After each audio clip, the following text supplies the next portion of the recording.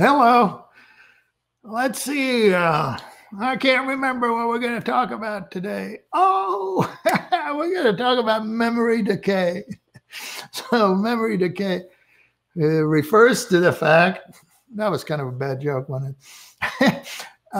Refers to the fact that memory tends to fade with time. Okay, the longer it's been since we learned something or experienced an event, the less likely we are to be able to reconstruct it and remember a lot about it. So that's the phenomenon of memory decay. Now, the critical question here is whether the decay of memory over time is an automatic, inevitable kind of thing, or can we gain control over it? Does our memory mechanisms allow us to control the rate of memory decline, which would be kind of cool, right, if that were the case. All right. Well, if we may go to the first slide, this illustrates a very common procedure used to study memory, both in human subjects and in non-human subjects. If you're interested in the neuroscience of memory, this particular slide was taken from an experiment with human participants. The strategy for this memory task is a working memory task, or short-term memory task, if you will, where you present a sample stimulus on the screen, a series of gray and black pattern boxes. And then there is a delay, which is what makes this a memory task. And then the participants are given a choice test of two different stimuli, one of which matches the sample on that trial and the other of which does not. So it takes a little bit of figuring out which is the matching stimulus in this particular case. I'll let you worry about that. And that's the matching to sample task. Now, this is also studied with pigeons. Pigeons, lots of pigeon experiments, but you can do this experiment with any type of any species of animal, any type of stimulus. You can have matching the sample, olfactory cues, spatial cues, auditory stimuli, and so forth and so on. The next slide shows you the typical outcome of a matching to sample experiment done with pigeons. The pigeons were trained up to do this matching the sample task with colors, I believe, with a sample and choice stimuli.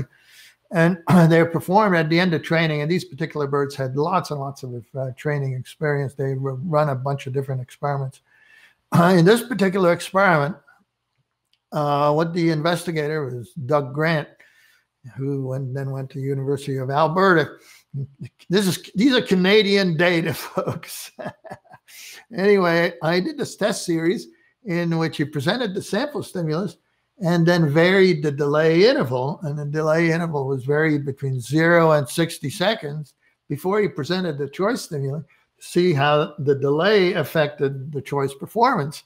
And you got what is typical memory loss decay kind of data. The longer the delay interval, the worse the performance. The various lines here represent different conditions that involve the duration of the sample stimulus. But regardless of what the duration of sample stimulus was, the longer the delay it was imposed before the choice alternatives, the worse the performance. 50% represents chance performance in this case. And so this seems to suggest perhaps memory decay is inevitable. Well, the next experiment points us in a different direction. The next experiment, whose data are shown in the next slide, these are data collected in New Zealand. First experiment in Canada, now we're in New Zealand. We travel the world in studies of conditioning and learning. So here there were three groups of pigeons that are shown here, and they were trained with different delays between the sample stimulus and the choice alternative during the training phase. And once they all achieved about 90% accuracy, then they were given this test series where the delay was varied from 0 to 10 seconds. And if you look at the top left data, for those birds, the training involved a zero interval between the sample and the choice stimuli during the training trials. And then when you tested them with various delays, you get the typical memory decay function like we saw in the previous graph. Check the next one over on the right. These guys were trained with a 4-second delay, and they don't show a standard decay function. In fact, the memory function is much more flat, and it's entirely flat in the bottom graph where the pigeons were trained with a 6-second sample to choice kind of interval. So what does this mean? These are some of my favorite data because these results are spectacular. What they tell you is that if you know that you're going to have to remember, then you remember a lot better. If you're trained to remember, your memory actually gets better. So memory loss is not inevitable. It's not automatic. It just happens if you don't much care. But if you can be actually trained to remember, and if you're trained to remember, then you don't show the typical kind of memory decay function.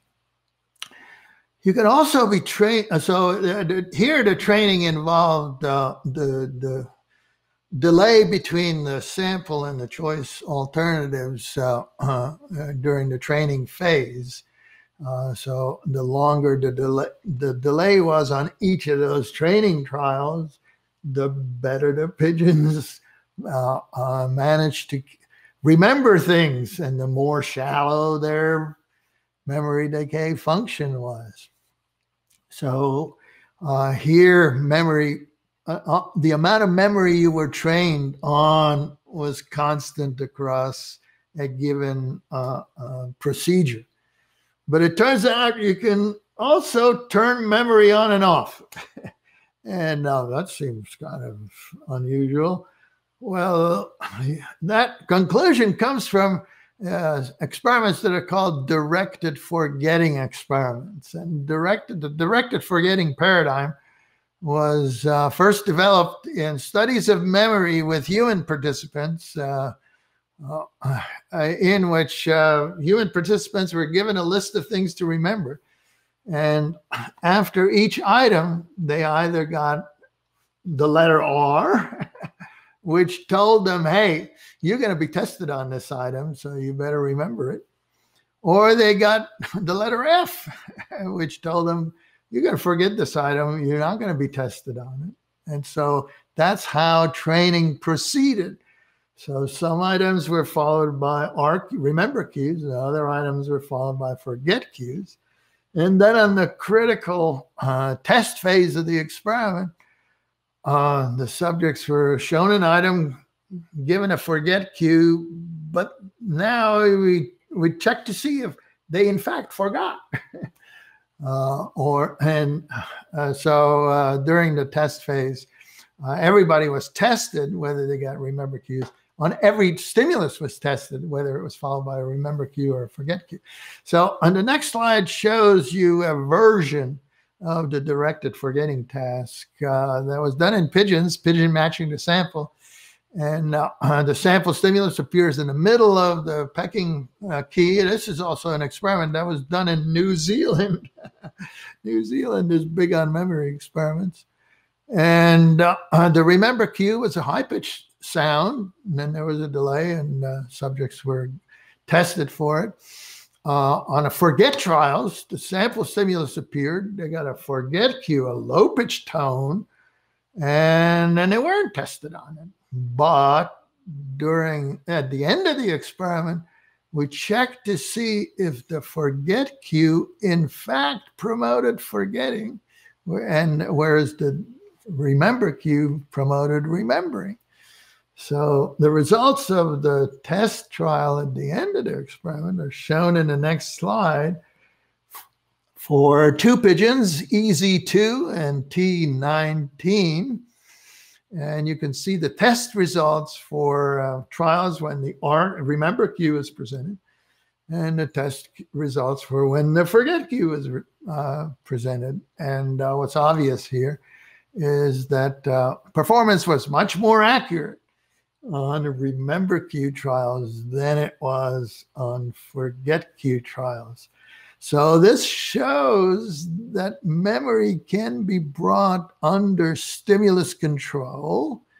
It shows that memory can be turned on and off. And so the loss of memory or memory decay with time is not inevitable. It's not automatic, but it can be actually controlled.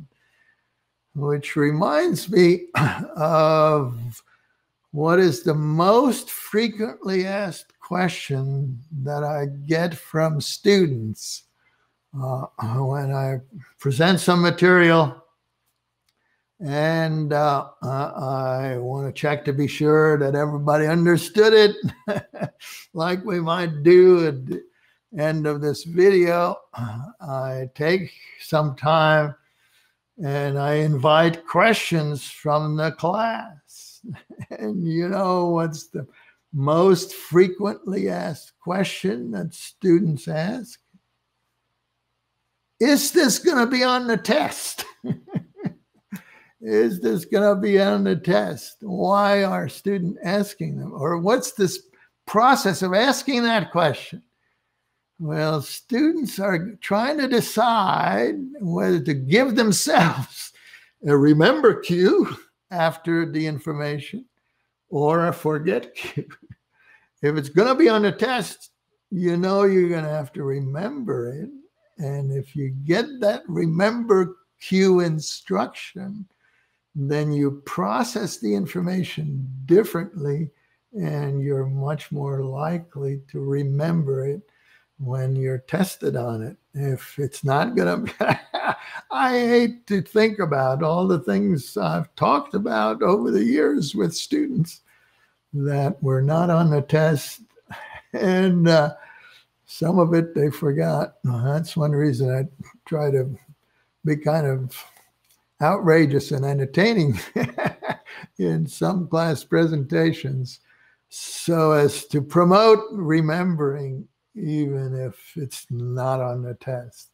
So whether this material will or will not be on the test, I hope you will remember it, and I hope you will give up the common characterization of memory decay as kind of an inevitable automatic kind of thing.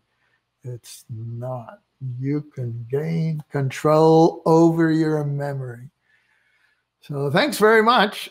And I hope I'll remember to come back for the next episode. Bye-bye.